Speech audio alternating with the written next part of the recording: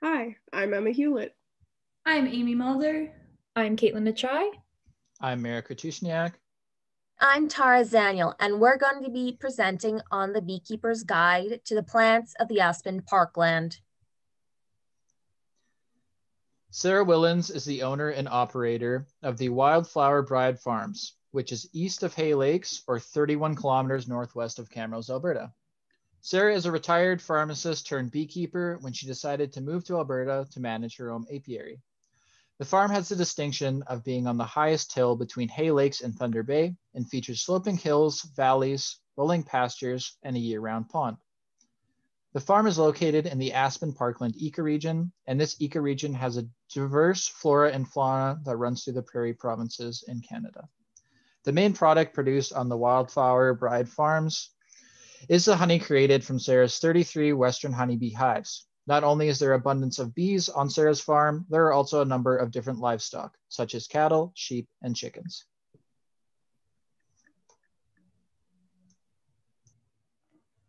For our deliverable, our sponsor Sarah was looking for a small booklet that consists of the large variety of the Aspen Parkland plants that are located on her farm. Each plant will have its own page, which includes a picture of the plant, the Latin name, its key identifiers, the best habitat for growth, and its blooming period. She also asked us to search for whether the plant supplies pollen, nectar, or both, how to extend the blooming period, and the effects on honey.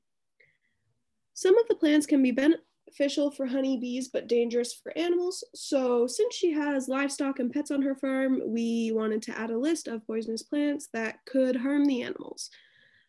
We're also going to leave some space for new information she learns. And some of the plants that we had to research did not have all the information we were looking for, which is another reason why there's some space for Sarah to add any notes. This booklet will be very useful for Sarah and other beekeepers in the Aspen Parkland area. Since it's going to be a small booklet, it can be carried around while working on the farm, which they can then use this as a quick guide for a fast look of the plants they have in front of them. This would be one of the fastest and most effective ways for Sarah and other farmers to learn about the land plants.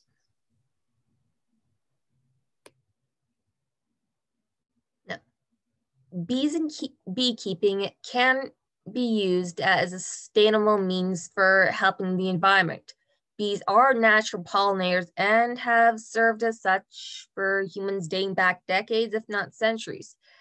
However, with the recent decline in bee populations in the wild, it's important for beekeepers to have information to keep from their own hives from experiencing a similar fate.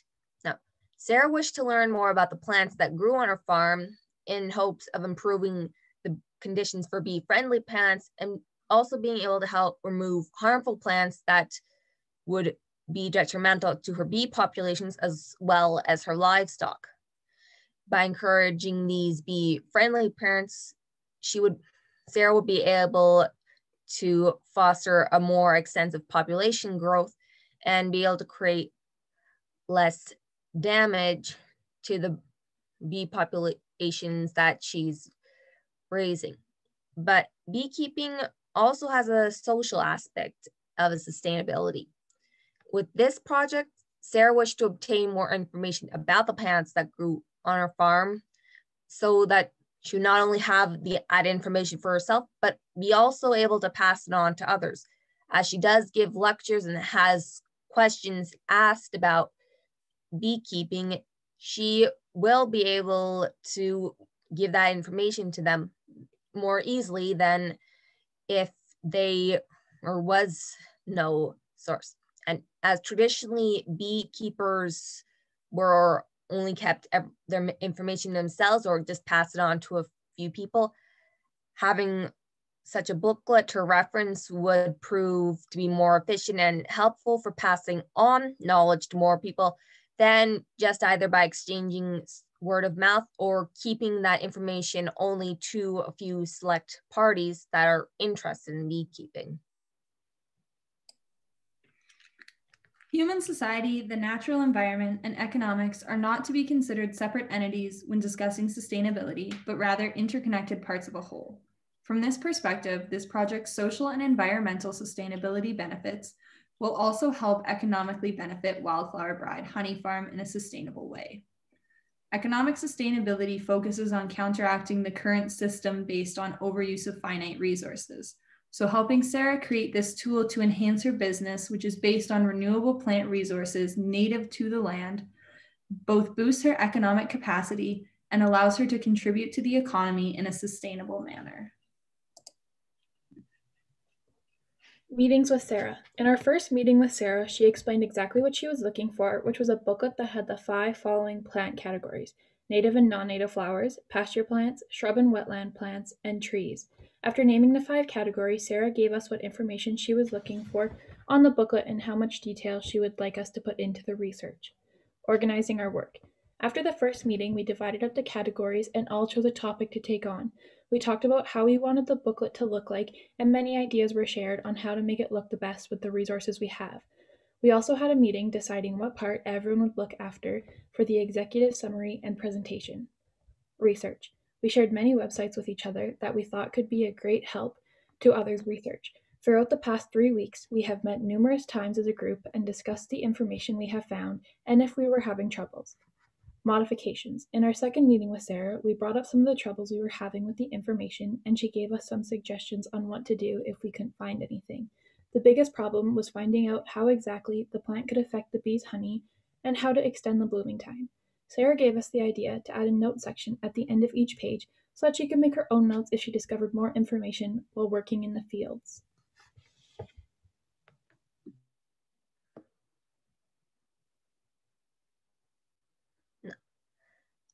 My main focus was on the native flowers. Sarah had a keen interest in learning more about fireweed, sunflower, honeysuckle, wild aster, wild red raspberry, and the wild rose. In particular, she asked for extra information on sunflowers, specifically on which kinds native to the Aspen parkland would be most beneficial for honeybees and honey production. I was able to find 2 such species, being the common sunflower and the rhombic leaf sunflower. Sarah also wanted to know more on fireweed and how to increase and reproduce it. Now, while I wasn't able to find more on how to reproduce it, I was able to find some information on how to ensure fireweed grows and maintains a healthy stance throughout its life.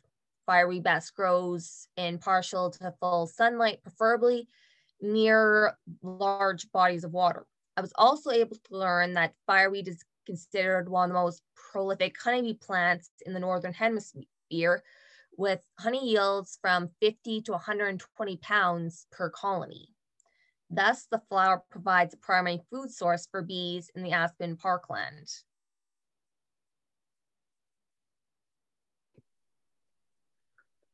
I researched the non-native flowers, which consisted of borage, sow thistle, Canada thistle, wild carrot, tansy, and common dandelion.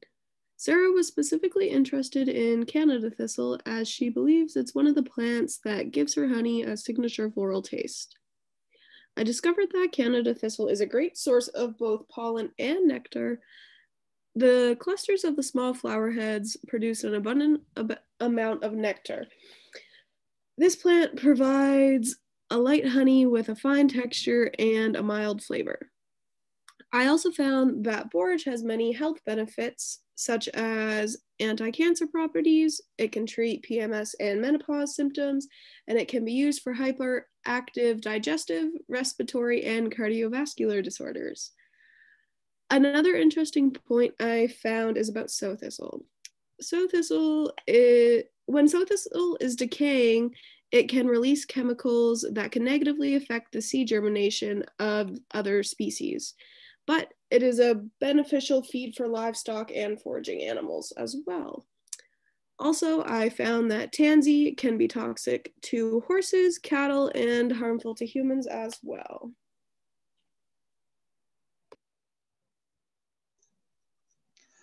My research focus was on the pasture plants found in the Aspen parkland. Pasture plants are defined and categorized as temperate or tropical grass, temperate or tropical legumes, native and non-native grass that grows in open grassland regions. Pasture plants are plentiful in the aspen parkland, and many of them are used for feed for livestock. However, some of them are poisonous to livestock as well. Sarah wanted to know how often bees use these species and the potential side effects on her livestock. The species Sarah wanted me to research are the azalea clover, the white clover, the purple prairie clover, the red clover, the yellow sweet clover, alfalfa, Fledsman's thistle, and the purple milk vetch.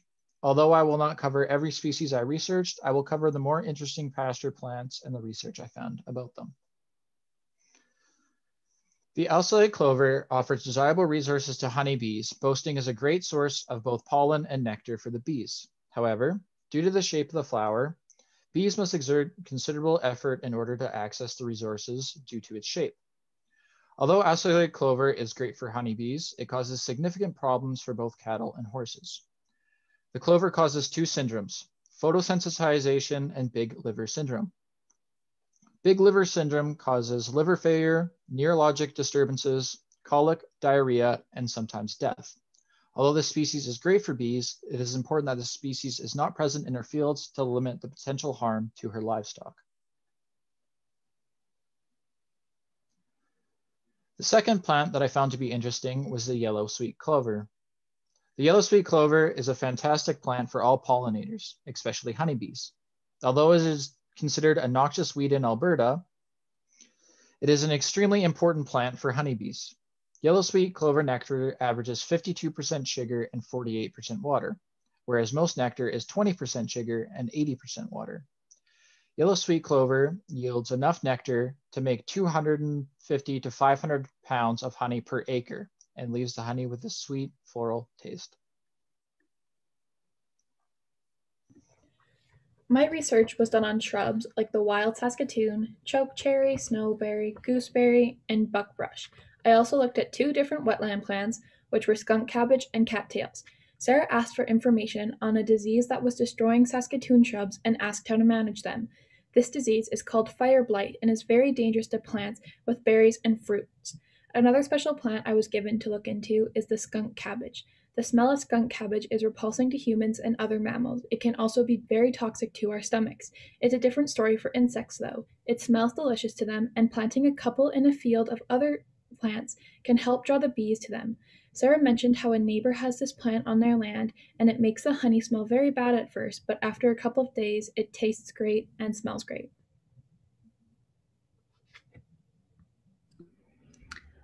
I focused my research on the trees of the aspen parkland, including varieties of fir trees, pine trees, poplar trees, willow trees, the Manitoba maple, the pin cherry, beaked hazelnut, and the black hawthorn tree.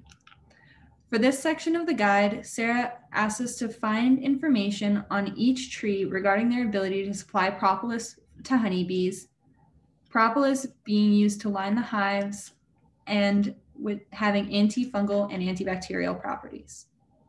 Multiple types of willows native to the aspen parkland were also researched, as they are known sources of early nectar and pollen for honeybees due to their spring blooming season.